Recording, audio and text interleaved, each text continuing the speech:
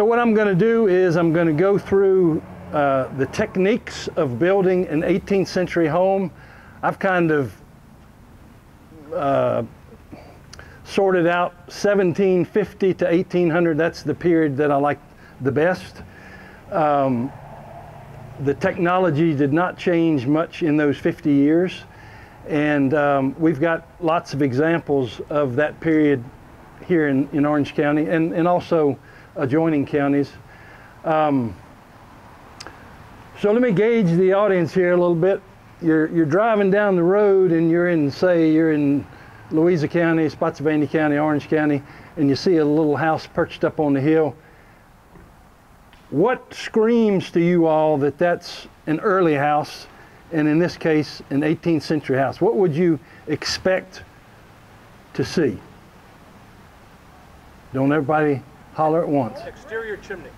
Exterior chimneys. Plural, probably. Okay? Very good. Because you have to have heat. There wasn't any central heat. Exterior chimneys, brick or stone or a combination of the two. Okay? What else? Two up, two down. Probably a hall and parlor. Hall and parlor and a divided bed chamber with a center staircase over the partition. That's what I would expect to see. All right, what else? Steep roof. A steep roof pitch. Very good. It's usually 12 and 12. That, to me, that screams 18th century. What else? Narrow windows. Glass was precious. Not only was it precious, but it came over here on the boat in 1750. So, very good. Probably 6 over 9, 9 over 6, maybe 12 over 12, depending on where you are.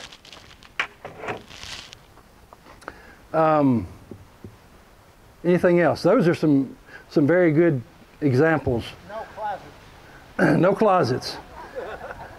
We took down and moved a house in northeast North Carolina that had one little closet, and it was manufactured. I mean, it was built in, and it had about 6 cut nails on a wooden ledger, and that was it. A big house, 2,000 square feet. They didn't need the closets. Lots of outbuildings.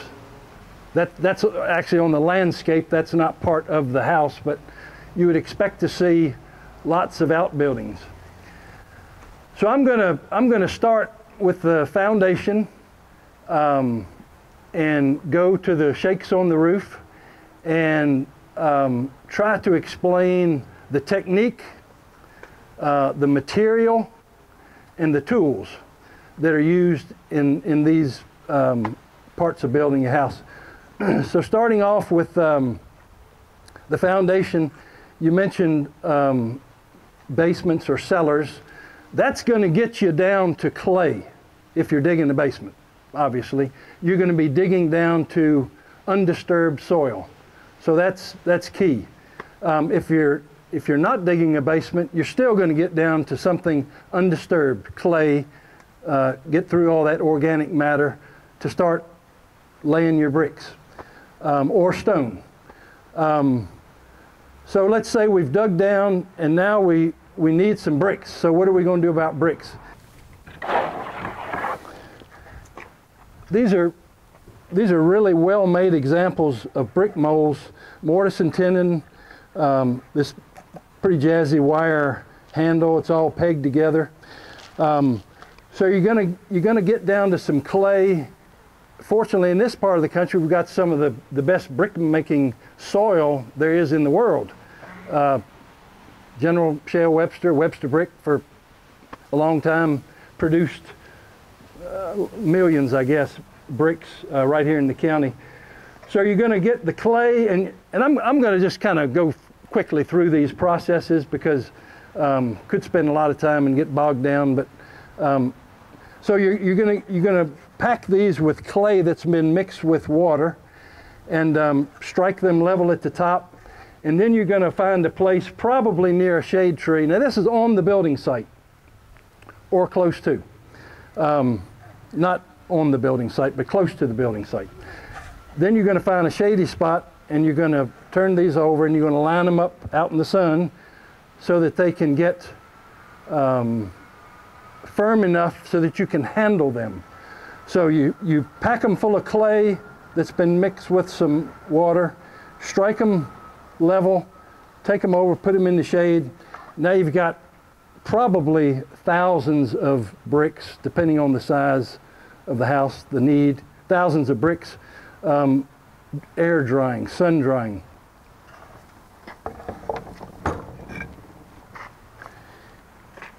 It's during that time when these bricks are laid out there that you get imprints. Here's one of a dog. I've got a sheep, a cat, another dog. So these bricks would stay out there, depending on the weather, days, certainly, maybe weeks. And they're exposed to, I found one in northeast North Carolina, had an infant's footprint about that long in it. That was my favorite. So most of these are going to be oversized.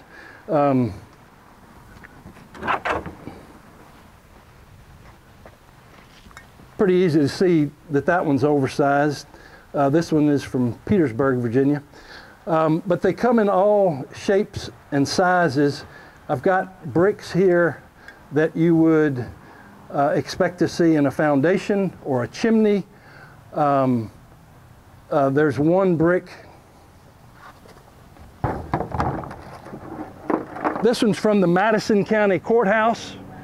Probably not supposed to have it, but it was in the dumpster, so a decorative brick that may have gone on the top of a wall. All of these are handmade brick.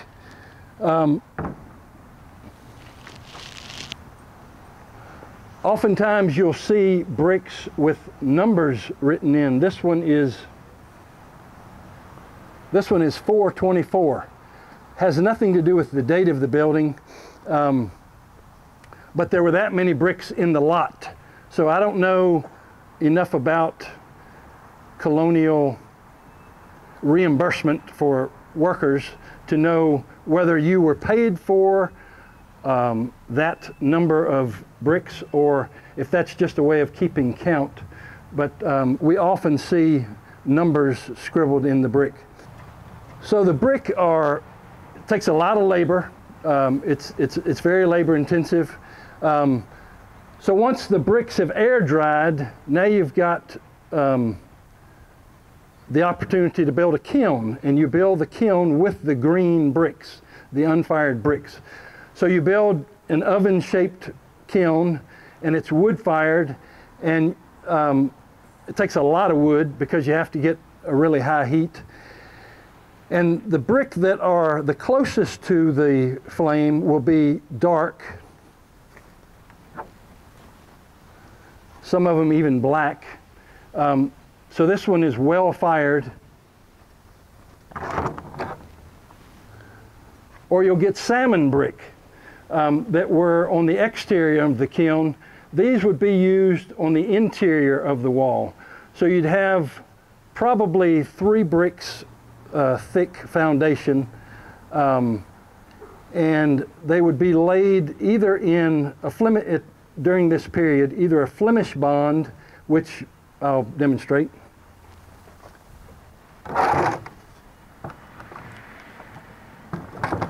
So these are called headers, and these are called stretchers. So English bond would be a row of headers and then a row of stretchers. Flemish bond is stretcher, header, stretcher, excuse me.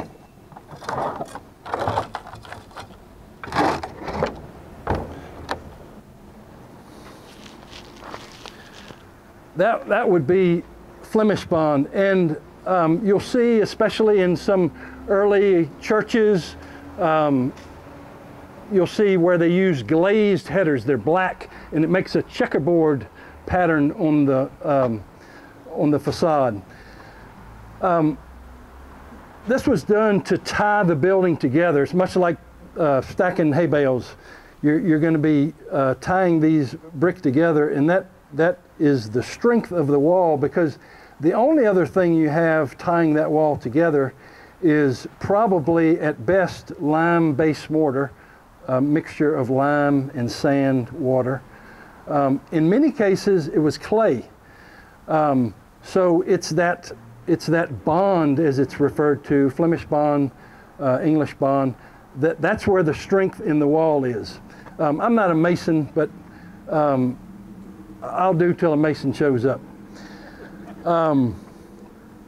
So you've got your foundation laid. Maybe it's on a cellar, maybe not.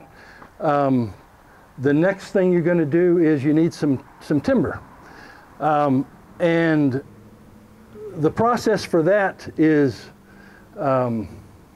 dates back to the Romans.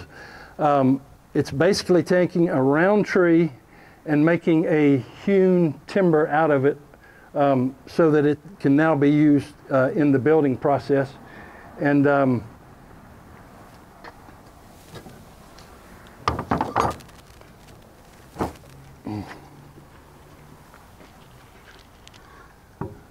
this is actually a floor joist from Hebron Valley, but it'll suffice for a timber force. Before I go too much farther, I want to point out that these people building these buildings, the intimacy between the tools and the materials was unlike it is today. We show up to build something now with a 16-foot job site trailer, and it's packed full of power tools. These guys would have shown up on the job with a tool tray, maybe with a lid on it. And I'll go through some of these tools in just a minute. But the level of craftsmanship, I can't say enough about. And it has to do with that intimacy that I'm referring to. Is in many cases the same person fells the tree that nails the finished clapboard on the roof. Whereas today, you know, we order our material and we might run it through a planer, but that link between or that intimacy is not there like it was during the 18th century. So we're going to start out with a round tree, still got the bark on it. It's a log. They were worked green and they were put up green. Now, there is a drying period between felling them, working them all up, test fitting them, numbering them, and then getting everybody together to put it up. So there is that, but there's no intentional period of drying for a few reasons. Most of the timber for these early houses was cut in the winter. The jury's still out on the whole sap rising, whether that's advantageous, disadvantageous, or not. But one of the reasons was we had a lot more snow. They were able to, with livestock, pull the logs out of the woods. A lot better working conditions, cooler, colder, for doing this heavy timber work. So you might say, well, how do you know that? One reason I can tell you is every log cabin that we move, whether it's in Indiana, West Virginia, Pennsylvania, Virginia, still got the bark on the logs. So they hew the outsides and leave the top and bottom, traditional Appalachian style log building. But the bark is fast to that tree, to that log. The only way that can happen is if you cut it in the winter. You know, the saying, that guy's tight as bark on a tree in the dead of winter. Maybe that's a Virginia thing, Phil, I don't know. But anyway, the bark sticks to the log in the winter. In the spring, it peels off. And when we take these log cabins down, it's the best example I can give you. The bark is fast to the log. So we're gonna cut a log. We're gonna fell it in the woods, probably with a felling axe, and we're gonna get it to a space where we can cut it to length, and we're going to pop chalk lines for the length of the log. So we're going to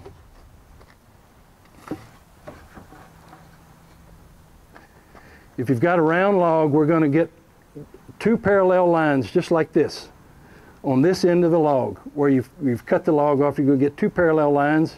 You'll go to the other end, you're going to get 2 parallel lines. You're going to take your draw knife and you're going to skin the bark off of the top, right where the chalk line's going. You're going to skin that bark off the top, and you're going to pop those chalk lines for the length of the log. Now you've got this tree with most of the bark on it with 2 chalk lines. Now the chalk line, this is a really early example, could be as early as 18th century, but handmade chalk line. For the medium, you're going to use either a chunk of chalk or a piece of charcoal. So you're going to stretch that line the length of the tree. You're going to snap your line, so you got 2 parallel lines. Then you're going to roll your log over, and you're going to do the same thing. You're going to skin it with the draw knife, and you're going to pop those lines again. So now you've got 4 lines going the length of the tree, defining this timber that you're going to be hewing. Then you're going to take your axe, felling axe, the same one you cut the tree down with, and all along the length of that log, using your chalk lines as gauge lines, you're going to chop V's the whole length of the log. It's going to look just like that, the whole length of the log. Then you're going to come back with your felling axe, and you're going to knock those chunks out. So now you have a roughly 2-sided timber, 2-sided, and then the bark still on the top and bottom. Now you're going to roll it over. You're going to pop your chalk lines. You're going to cut your V's. Then you're going to knock those chunks out. That's where you get the axe marks for hewing, for scoring. So now you've got a 4-sided, roughly 4-sided hewn timber that will now be used for sills. It will be used for corner posts. It will be used for the studs in the walls. If you'll look at this, this is called a hog trough corner, and if you lay it on its side, it looks somewhat like a hog trough. If you've got some initials behind your name, then you'll probably call it a guttered corner. But in the building trade, we call it a hog trough corner. Now that's one piece of wood, so it would have been hewn square, and then it would have been chopped out. The part that is at right angles would have been chopped out to leave that void in the middle. I would venture to say that most of the houses in that 1750 to 1800 range are going to have hog trough corners. And the reason for that configuration is, and I'll show you. So if this is sitting in the corner of the house, and you have a wall radiating out this way, a wall this way, you'll have a diagonal brace. That's called a mortise and tenon, and that brace is going to go to the sill, that big timber that we just chopped out with an axe. That's going to go to the sill, and then all along the wall there are going to be studs, 3.5 by 4.5 studs all the way down the length until you get to a door or window opening, and then you'll have another post, and then the studs pick up after that. The reason for all that is the next step is you're going to be putting up wooden laths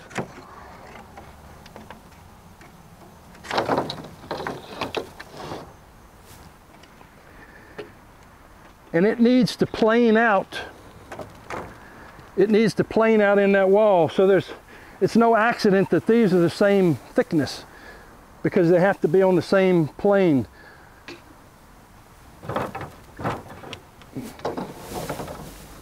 So that's a hog trough corner, and that particular one is from south side. It's yellow pine, and I'll take just a minute to talk about the species of lumber that would have been used here in the Piedmont.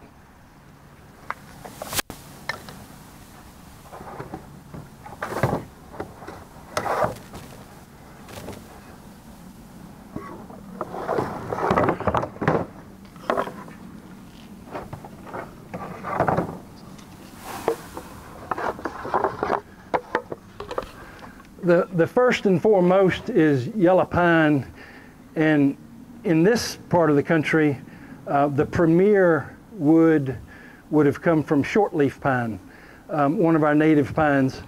You often hear the term heart pine, and we don't have, heart pine didn't grow in Orange County, Virginia, because when you say heart pine, and this is splitting hairs, but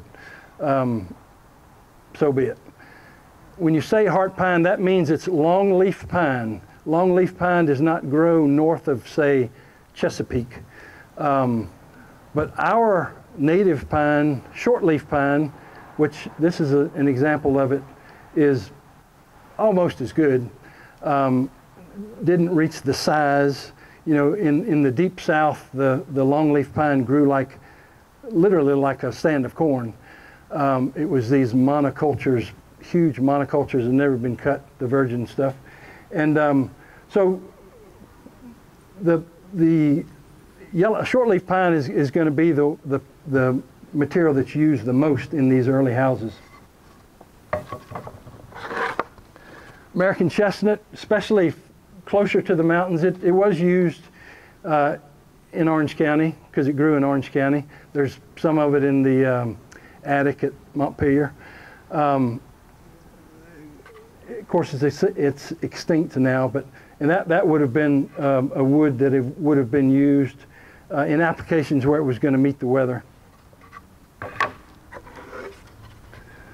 Tulip poplar, which we've got the best tulip poplar in the world growing in this thick deep Davidson soil. Tulip poplar was definitely a go-to wood in this period of time. A better example of it is, you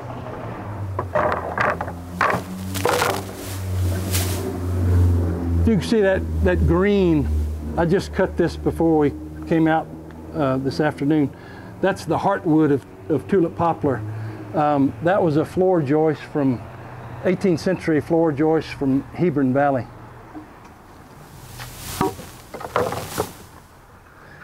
And then the other is oak, white and red oak, which we have quite a bit of in this part of the country, good quality.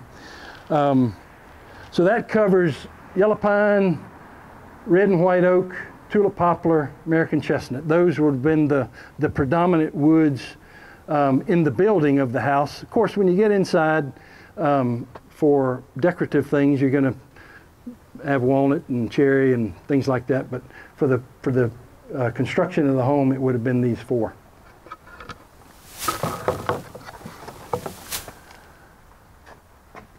Determining the age of a house has a lot to do with tool marks, for one thing. People are always asking me, you know, how old's my house, and I've been told it's 200 years old, and you go up in the attic and here's all these circle saw marks in the rafters and top plates, and it's not. It's not, because the circle saw wasn't invented or in this area till about 1840.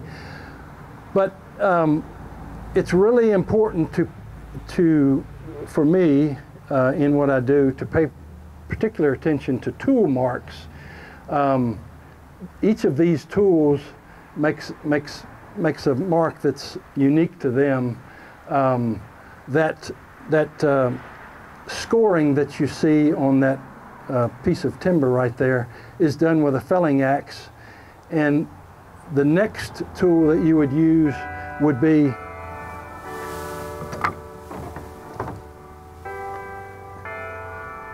the broad axe, and that would be a finishing tool that would get the timber to the desired dimension.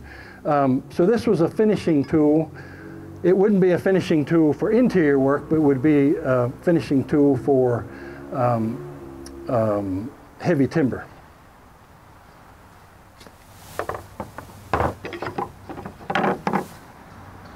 Another pretty distinctive tool mark is, and it looks kind of like a washboard or corrugated, is a scrub plane, and that leaves, well, as I said, sort of a corrugated look. And this is a 19th century example, but they were made also in the 18th century, and it has the iron is convex instead of square, and that's what leaves that washboard type look. You'll see it on the back of early china presses, furniture that's been made in a shop. You'll see the corrugated tool mark left by a scrub plane.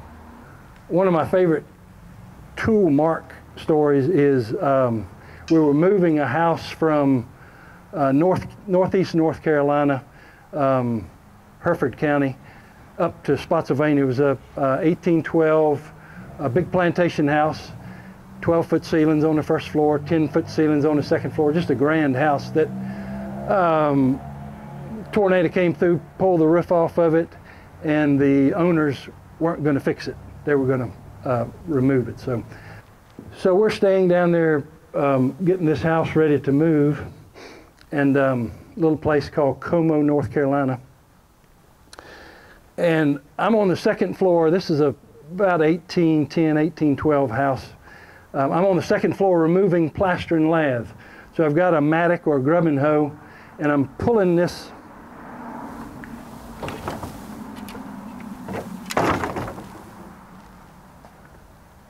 stuff off the walls literally by the truckload, tens of thousands of pieces. Matter of fact, most of this house we saved the lath, which is hand riven or hand split, and it went to Montpelier when they did the restoration. So we were able to give them 2 landscape trailers full of riven lath. So I'm up there on the second floor with my mattock, pulling this plaster and lath off, and I look up, and looking squarely in my face is a waffle head print of a hammer. That, y'all probably not going to lose any sleep over that, are you? But I lost a lot, because a waffle head hammer, this is called a California framer, and it's got a head on it that looks just like a waffle. And it is to, I think, to get a little more surface area so that it bites the nail a little better. Framers use them, people building decks use them. So 20th century hammer, 20th century and 21st century waffle head. So there I am, second floor of this house, undisturbed plaster, 1812. The genuine articles, never been molested, never been taken off. It was riven lath and original plaster. Pull it off. Y'all, you probably can't see this, but I made an imprint on the on this. Anyway, this waffle head mark was looking me right in the face. So I said, oh no, that can't be. It just can't be. So that bothered me terribly. I lost a lot of sleep over that. And at the time we were moving this house from northeast North Carolina to Fredericksburg, we were going to be moving Litchfield, which was right here in the county, for Andy and Audrey. And Andy was waiting on me, and he got a little restless, which he's prone to do anyway. And he and Audrey started taking the plaster and lath out of the house to buy some time. So he calls me one day and says, Craig, you got to come by and look at all these tools I found in the void that's created when you put plaster on both sides of a partition wall. So you got a row of studs, you got plaster, it creates a void. So all of these tools were in that void. Now these are the house probably started about 1818, 1819, finished about 1820, something like that. These tools are Sheffield steel. They're imported from England. It's a big deal. You don't lose tools. That whole box of tools was right in the house somewhere. So, and he says, you got to come look at my tools. So I went over there to look at his tools, and I looked through them, and he handed me this. This is a lath hatchet. So if you're applying lath in a house, rather than stop to saw, this is kind of a 2-in-1 tool. You're hammering the lath nails with the pole end, and then you're cutting your length of the lath with the hatchet part. But I look on the back side of that 1820 Sheffield steel lath hatchet, and what do you reckon I saw? A waffle head. Now that was a thank you Jesus moment right there. I had lost a lot of, I had no idea. I just knew that waffle head hammers were 19th century. So tool marks are very, very important.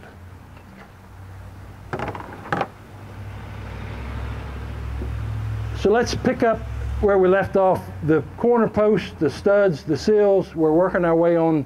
It's probably a 1.5-story house with a little box winder staircase that goes over the partition. And the next thing we need some floor joists.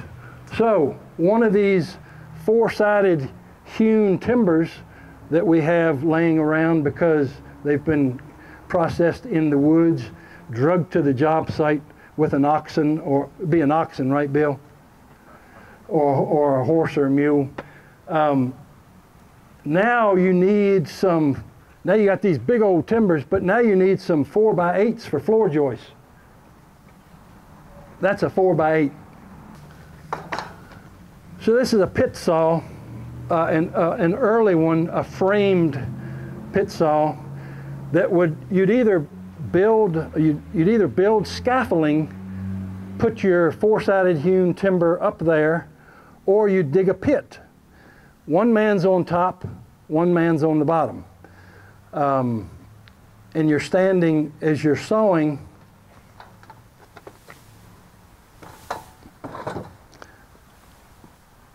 So I'm in the bottom of the pit. I've got a big brim hat on for the sawdust falling, and all day long I'm doing this. And the guy above me, either on scaffold or I'm in a pit, he's standing on the timber following a struck line, either charcoal or chalk as we talked about before. He's standing on the timber on the other end of that doing this.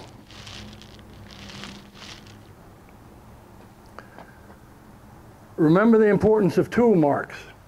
So you go in a house and somebody says my house is 200 years old, and the first thing I start looking for is pit saw kerfs. And the way you can tell a pit saw kerf is the later saws were water powered. So it was a fixed blade hooked to a grist mill, and it would saw just like this, and the carriage would move the wood to the blade just like this. So there was no change in that kerf or that scratch that the sash saw makes, the water-powered saw. But if it's a pit saw, it's just like if you're cutting with a handsaw. You know, you start like this, and then you go like this, and then you're always changing the pitch of the saw.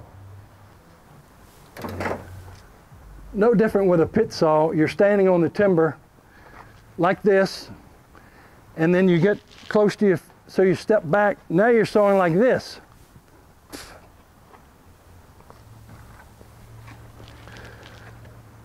So this is an example of pit sawn lumber. You'll see that the kerf pitch or angle changes. I've got another example over here. The kerf pitch or angle changes, and also when they get real close to the end, instead of sawing right to the end, now this is a 16-foot board that's now like this because you're almost to the end of it. So that's split off. You just take the board and you go, and it pops. So that's why it goes from sawn to split. And by the way, this is a really special piece of wood. I mean, to have this example here to show it, it's the only one I've ever seen like that. So anyway, that's pit sawn. So now we need some floor joists, and so I'm going to take that timber and I'm going to saw it in 4 different pieces.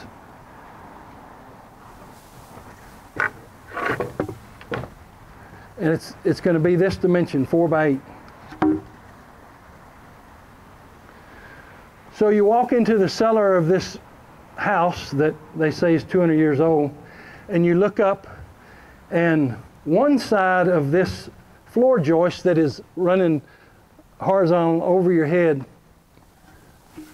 one side of it is hewn, axe cut, just like that. The other side is sawn. You look at the next one, and both sides are sawn, and you look at the next one, and this side is sawn and the other side is hewn. So what they've done is they've taken that 4-sided hewn timber and they've made 3 joists out of it. Got a hewn face on each outside, and the one in the middle, it's got 2 sawn faces, and I know this is very confusing, but anyway, so you have a mixture of sawn and hewn, and the pitch of the saw is going like this, and maybe along the way you've seen a few hand forged nails, so then you're thinking this may be a 200-year-old house. So the tool marks are critical in determining the age of the house. That's one of the indicators that's critical. So we get up to the rafters. Now we need some sheathing, where we're going to do the same thing to saw 1-inch boards out of these hewn pieces. And I've got an example of a piece of 18th century roof sheathing right here. So I know it's 18th century. It was a 1734 house near Blackstone, Virginia. Interesting thing is, so this is what, if you walk up in the attic, this is the face that you're looking at. This is the face that the shakes or wooden shingles are nailed to. Interesting thing about this is at least 2 generations of wooden shingles have been nailed to this piece of wood, because the first generation were blacksmith made. They would have been the 1734 build. And then probably 30 years later, the next set of shingles was nailed on here, and they're nailed on with cut nails, manufactured nails. Nails that you could, at that point, buy by the pound. So there's a combination of hand-forged, blacksmith-made, shop-made, whatever you'd like to call it, and it's pit sawn. So that's a pretty interesting piece of wood as well.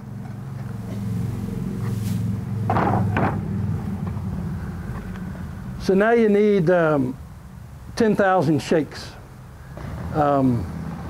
And the way you'd go about that would be to cut either white oak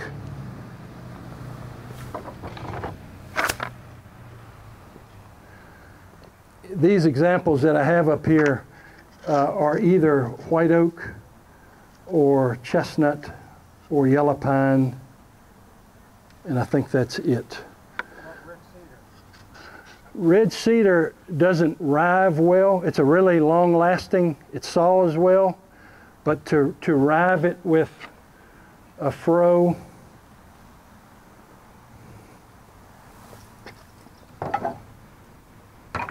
or split,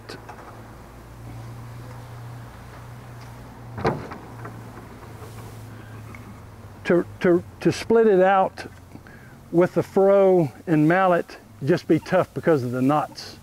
And so these would have been split out of blocks of white oak, yellow pine, American chestnut. Just think of splitting kindling and splitting kindling intentionally to get these out with the aid of that froe. And the froe is not a really sharp tool, but you've got the handle for leverage, and that's how you split them out. So you start it with the mallet into the block of wood, and using the handle for leverage, you split out the shakes. And then they need to be dressed with a draw knife.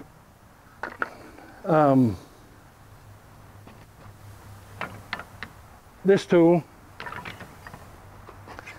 and they're tapered, and they'll either be round butt, also called fish scale, or square butt. But you'll see the same shake no matter where you are, but it'll either be square butt or round butt, and usually 18 inches long, and usually one single fastener in each one.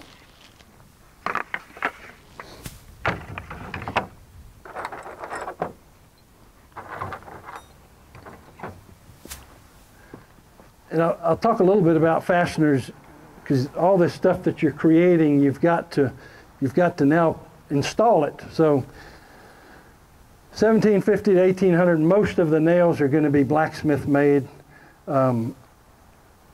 Rose head, they're often called, in different lengths. We've had them made at Colonial Williamsburg. Different blacksmiths around still make them. The advantage of them is they're soft, so they're easily formed. But that can also be a disadvantage when you're driving them into wood, maybe, or knots, or tough wood, or very dry wood. Here's a pretty good example of what they'll do. This was a piece of flooring, oak flooring, from a early house that we disassembled and moved, and that one hit a knot, and you see what it did. It just made a big question mark. But you can use that to your advantage in that, say you are building a door, that you have vertical pieces, and then you want some horizontal pieces to tie it in.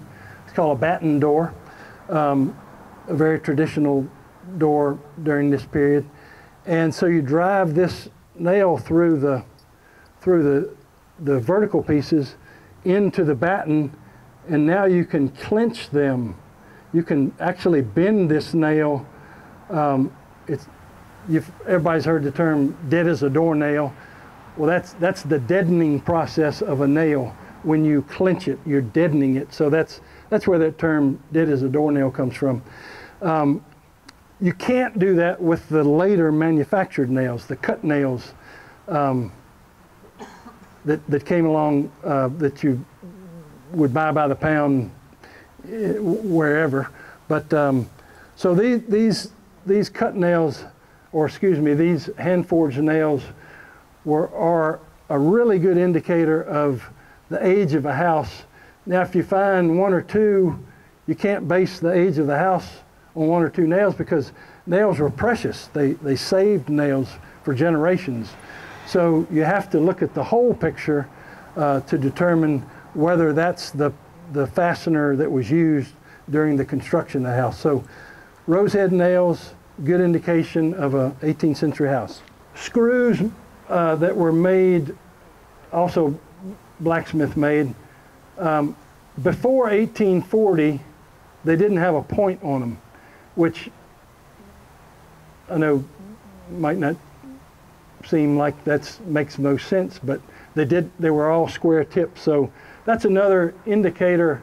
Again, you can't pull one screw out of a door hinge and declare that this house is pre-1840. I would say that if you went to both floors, pulled them, one out of each door, and it's a pretty good indication that maybe that house is would be pre-1840.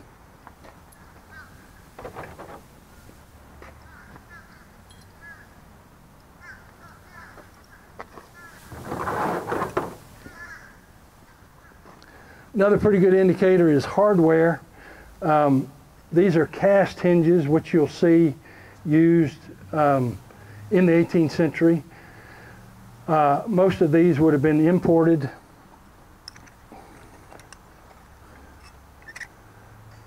That's an H hinge that is also blacksmith made.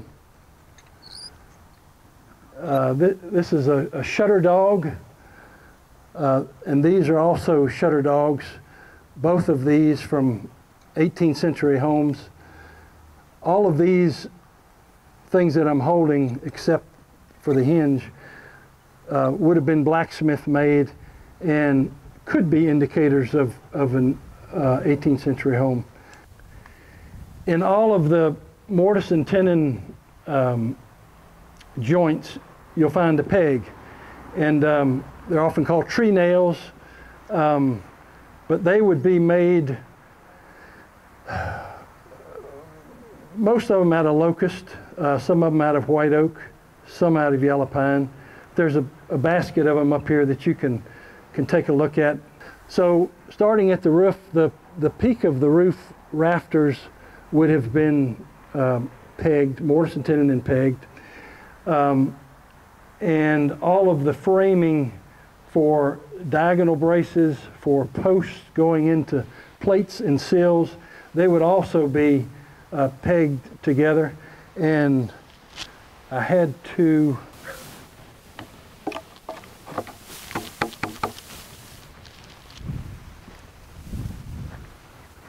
so that's the basic arrangement right there. No mechanical fasteners, no metal fasteners. Basically the whole house, except for flooring and trim, would have been put together with pegs. I wanted to show you one more artifact.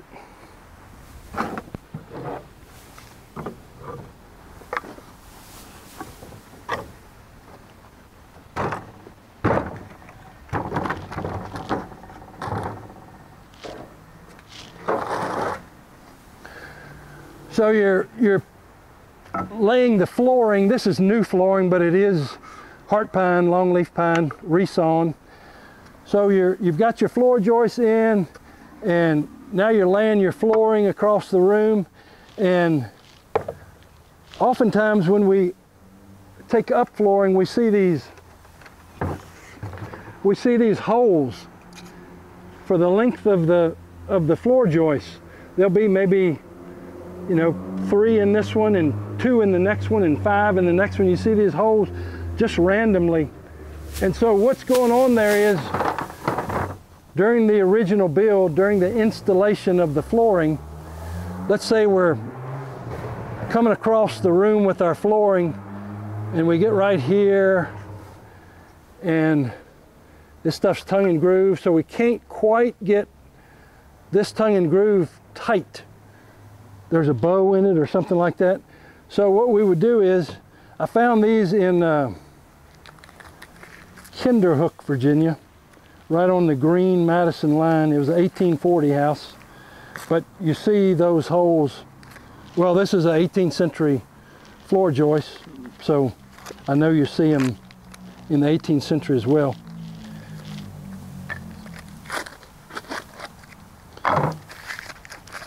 So I found these in the cavity. I found these in the cavity between the plastered ceiling of the downstairs and the cavity that the floor joist makes between that and the ceiling of the down below. So what I'm going to do is, if I can't get my flooring to tighten up, then I'm going to take my auger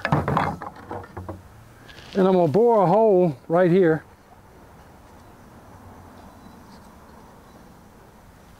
And I'm going to stick that peg in there. Now the flooring is laid up to here, so you got plenty to push against. It's all nailed off, but this one stubborn piece right here is giving me a little trouble. It won't quite close up. So then I put that peg in there, which is dogwood, and I drive that wedge between the peg and my flooring, and it closes that piece of flooring up. So while it has tension on it, then I nail it off. Pretty cool, huh, Floyd? Anyway, that was a pretty cool moment too, finding these things. They could have just as easily tossed them out the window. And I'm almost done. The people that built these early houses, I mentioned the intimacy with the tools and the materials, but they really knew what wood went where, or what wood to use in each application. That's not accidental that that's dogwood. Dogwood is a very dense, hard wood, and they knew that it was going, even for something as simple as this, they knew it was going to take a lot of wear and tear. So they used dogwood. These tools that Andy found, the tools that Andy found in the wall, that handle is ironwood. And I know it because of the bark. To be that specific, you have to go, this only grows in creek bottoms and places like that. So you have to be very, very intentional. And there's a reason for it. They knew, and that head is locust. I mean, they just knew it was because of this understanding, this working with it every day, knowing their tools, knowing what species of wood goes where. It fascinates me, and it's an indication of their knowledge and their skill level. You got all these parts cut for your house laying out everywhere, so you've cut them and you fit them. You've taken your chisel and you've made the mortise, and you've made your tenons. And then you take your chisel and you fit everything together. You try it you try the tenon in the mortise that it's going in, and it fits. You take your chisel and your mallet and you make a Roman numeral on both pieces. So now you have corresponding pieces with the same Roman numeral. They use Roman numerals because everything's angular. You don't take a scribe and try to go against that grain to make a 2 like that. You make the 2 like that. That's your 2. So these houses are full of these Roman numerals, and so you fit all these parts and pieces, and then when you get the gang together, have the big spread of food, and you got 30 people there to put the house up. That's then you don't have to stop and fit everything because you know it's already fit. And so the the Roman numerals, which are so important, were made with hammer and mallet. They were made with this is off of a piece of flooring. They were made with a little gouge that looks like the same tool you'd use to shell corn, except it had a really tight little curved blade on it, and you could do like that and make these Roman numerals. I don't know if you all can see that or not. So either a hammer and mallet, that little gouge, or a saw. This is a rafter, number 8. And it would have had a corresponding 8 that would have already been fit. And the fact that it's a rafter, it would have had a mortise and tenon at the top and ready to peg. So Roman numerals very, very important in the building of these early houses. I'm not going to say any more.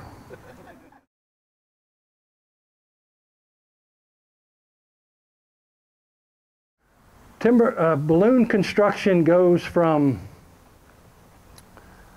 it's later, for one thing. Litchfield was timber frame. The core of the house was timber frame. The later additions were balloon construction. There are smaller members. Because it's later, everything is sawn, and all of the members go from top plate to sill. What else, Floyd? Maclera pomifera. It's a great wood. The Indians called it bodiarc, the wood of the bow. It was imported here for fence rows. You know, it's got that great big fruit. It's our hardest, heaviest native wood. I made our kitchen knives handles out of a set of kitchen knives. It has no peer as far as wear. If you were going to make sled runners or slide runners. Making the houses more challenging? Well, very good question. There was a lot of that simply because it took so much energy to make the pieces. So we'll often see when we take the plaster off, mortises where moved a house from Amherst last summer that we opened up the walls and I mean, there's parts and pieces everywhere from an earlier house. The corner posts on the first floor were hog trough corners. Corner posts on the second floor, they just had extended them, were one piece square. There were post framing windows that were diagonal braces in the first build. And I know that because I don't care where we're working on a house, the carpenters, the first generation carpenters, are going to cut a step. If you can envision this diagonal brace going to the sill on that plane right there, those carpenters are going to take their saw. That's convenient because there's a saw cut there already. They're going to take their saw and they're going to make a cut. They're going to make a cut, and then they're going to take their hatchet and they're going to chop right through here. And they're going to make a little step. Every house in this, every early house has got them. And that's to step up. So that this diagonal brace is going to have a step cut in it. Well, this house in Amherst, I can still see the window, had a post on either side and they had steps cut in them, but they were vertical. So they were diagonal braces in their first build.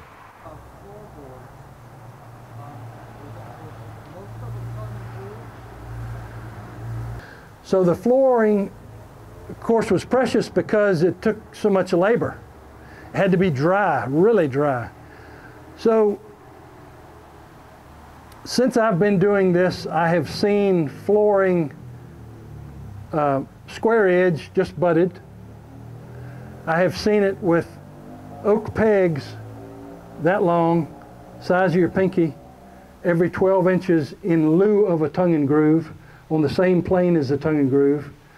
Of course, tongue and groove But the most interesting thing to me is about this early flooring is they could conceivably lay a 1-inch board beside a 2-inch board, and the only difference is the 2-inch board, where it hit the floor joist, they would chop an inch out. And when you take the plastering lath down, you look up in the ceiling, the bottoms of the flooring are, and I meant to bring an example of that. So when we were rebuilding Litchfield, we kept and this is the tool that you cut that wood out with, a foot adze.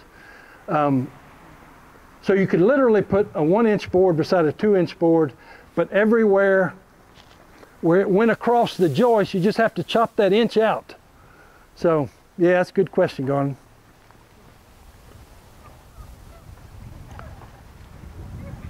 All the time. It's crazy. And when you consider that most of it was very resinous, yellow pine, in attic spaces, I bet you I have seen that, and I mean a lot of material charred. I bet you I've seen it 15, 20 times. Have no idea how they got it out, but see it all the time. You know, you see it in front of fireplaces, little divots, you know, where an ember sat, but I'm talking about roof sheathing, you know, timbers, charred. Can't imagine how they got it out, especially knowing what the condition of the wood was. We use the word technology like it came out of Silicon Valley, but it applies to this as well, that technology that came from England, that came from Germany, you know, the exterior chimney versus the interior chimney. Oh, there's lots of examples of the difference in English and Germanic building, but Joseph Campbell is buying a circle saw blade in 1842. And he was, I think, the first, and you know, he was in the railroad tie business.